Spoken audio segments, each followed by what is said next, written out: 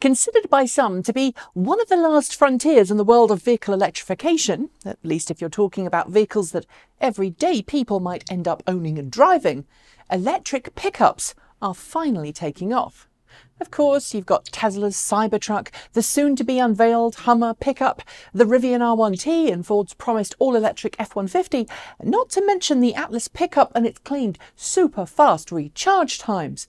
But you've also got Bollinger, a company that was born when its founder, Robert Bollinger, grew tired of the lack of choices for electric vehicles powerful enough and rugged enough to endure daily duties on a farm, and decided to do something about it, making his own. The result, as I'm sure you're aware, is a Bollinger B1 and Bollinger B2 electric pickup and electric SUV.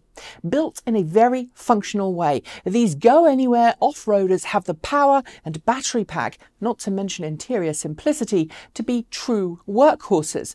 And for those who are fond of the original Land Rover design, I'm talking the one that was in production for, 70 plus years, not the fancy schmancy ones that you see driving around busy cities.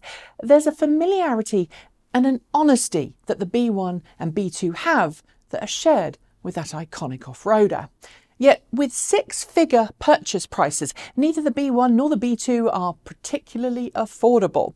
In fact, unless you need a full Class 3 pickup or an SUV, the chances are that you're going to be better off with one of the alternatives out there.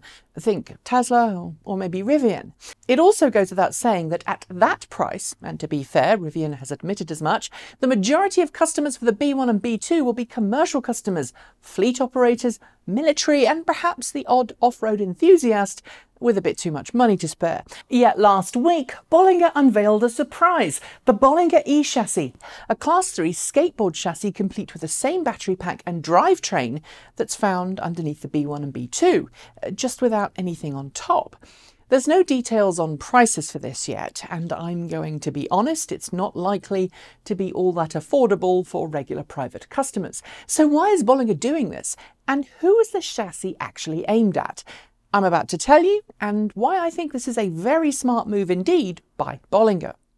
According to the company's press release, the idea behind the E-chassis is pretty simple. It wants to give commercial vehicle companies the chance to build their own all-electric models without needing to spend a lot of money developing their own drivetrain and battery pack. The package it's offering includes the ability to carry up to 5,000 pounds, go off-road, and have a choice of front-wheel, rear-wheel, or all-wheel drive capabilities.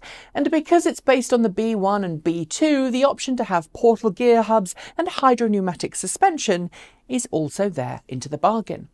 For commercial applications, that's a pretty heavy list, and along with a choice of 120 kilowatt-hour or 180 kilowatt-hour battery packs, means that both short and longer range applications can be planned for, and that's before you even include the onboard power inverter.